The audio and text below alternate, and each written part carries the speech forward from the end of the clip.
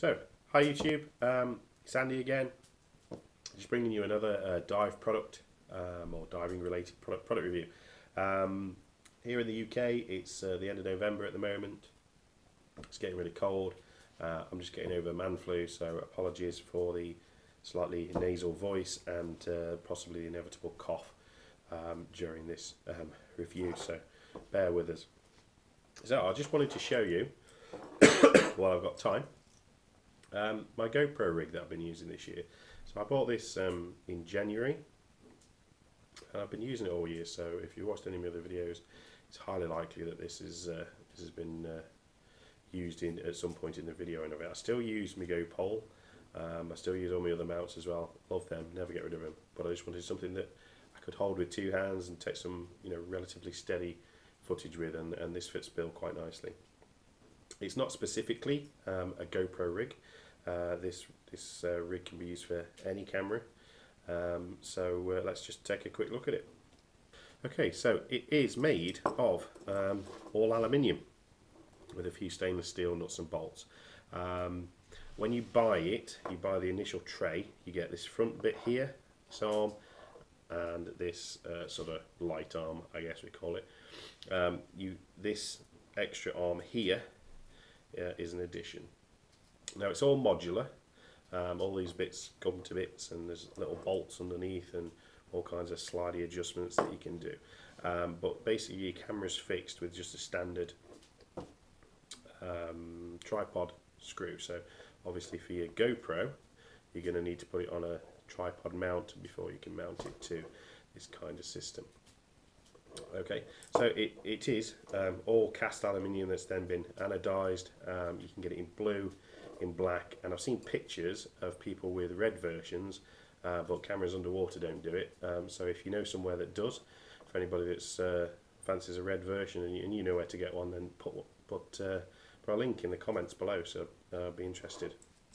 The bolt snaps here are just what I've added, so I can snap it off to myself when I'm done with it. So they don't come with it, and obviously the video light I've already done a review on, so that obviously doesn't come with it either. So how have I found it? Well, it's done what I wanted it to do, really. If we have a quick look, see that? There we are.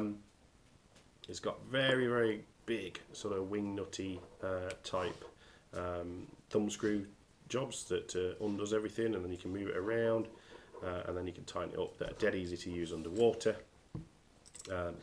Big thick neoprene gloves or dry gloves, still absolutely no problem using them whatsoever. And everything's on this old ball and sort of O-ring kind of rubber system. So yeah, normally, I mean, if it's locked up like that, sort of half a turn is enough to free everything up. You can then move it to where you want it, and then half a turn again locks it back in place. So really easy to use.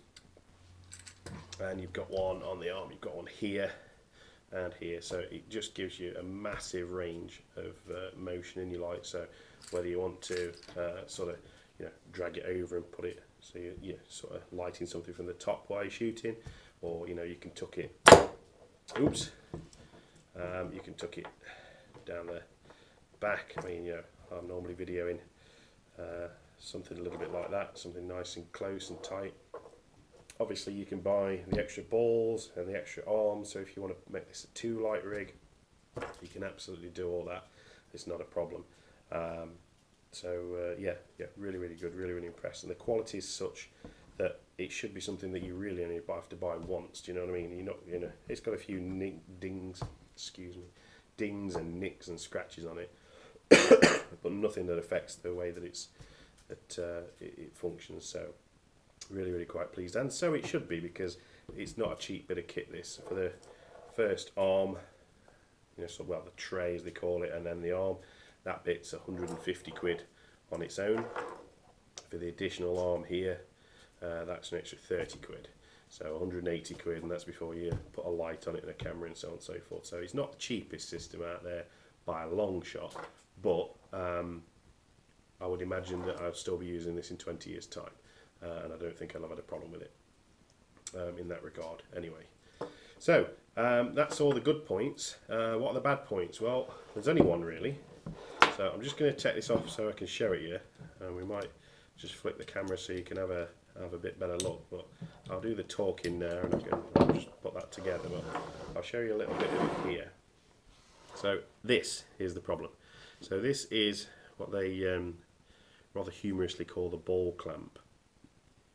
Now, once you've stopped laughing at that, proper look.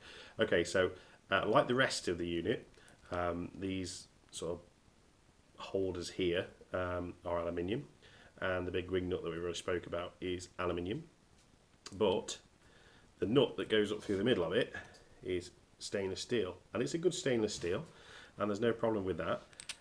However, as anyone who's probably done any mechanicking ever knows, if you put aluminium with stainless steel, something nasty happens, and it just welds together and becomes unusable, and that's precisely what happens with these.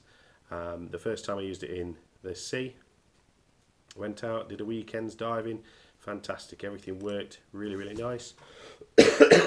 Really, really good. Had a good weekend.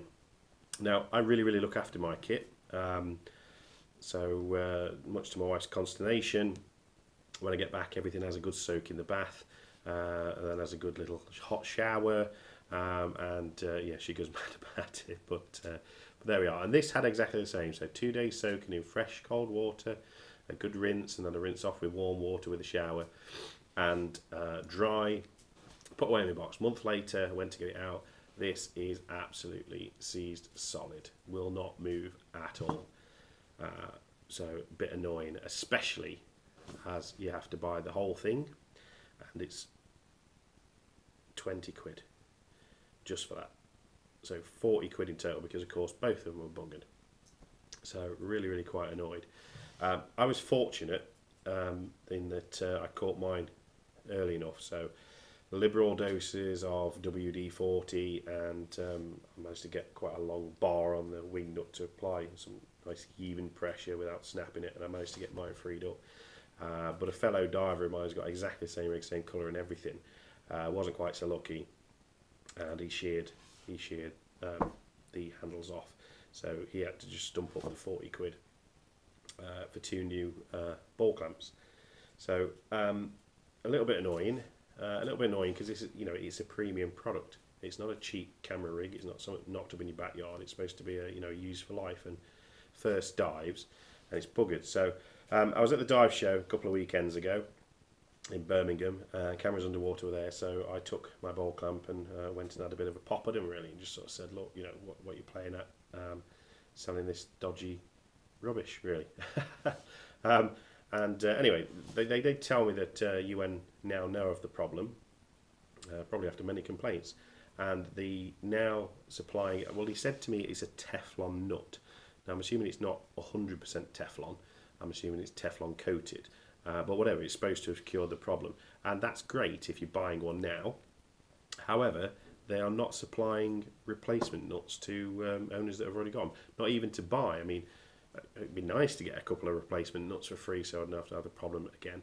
But I'd be quite happy to pay a couple of quid for a nut, but they're not, according to Cameras Underwater. So I've got some more snotty emails to send out on that regard, because I think that's pretty disgraceful, really. For if they can just send out a bag of nuts, so people could actually buy one that's not going to lock up. So if you've got one. Well, what people are having to do is a quite onerous sort of maintenance regime, as where every time you've been saltwater diving, you have to bring it home, do the rinses as per normal, but then strip it down, and there's lots of little tiddly washers in it and all kinds of stuff. It's a real pain in the butt to sort of strip it down and not lose everything. But anyway, you have to, so you have to strip it down, and then you have to grease everything to within an inch of its life. And then of course, obviously, when you go in the next sea dives, that all washes off, so you have to do it over and over and over again. So yeah, real kind of pain in the bum, and if I'd known about it, it certainly would have made me look at something else, perhaps. So that's it anyway, guys. Certainly have a look at one. Make sure you're getting the one with the Teflon nuts, But if you are, then you'll be buying a camera rig that should last you, probably right the way through your diving career, to be honest with you. It really does do a nice little job, and it is so well built. I'm sure you could run the car over it, and most of it would be absolutely fine.